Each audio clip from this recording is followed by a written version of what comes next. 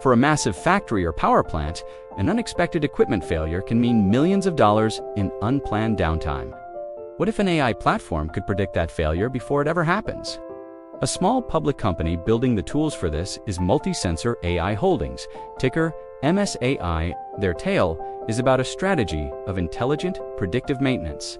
MultiSensor AI says its business model combines multiple sensors, thermal, acoustic, and vibration, with an AI-powered edge and cloud software platform for condition-based monitoring. The company positions that platform to monitor critical assets in real time and to detect or diagnose problems earlier than traditional inspection cycles, potentially reducing unplanned downtime.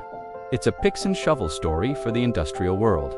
Is predictive maintenance the next big application for AI? Let me know your thoughts. Remember, this is not financial advice. You're watching Stockteller, where every ticker has a tail.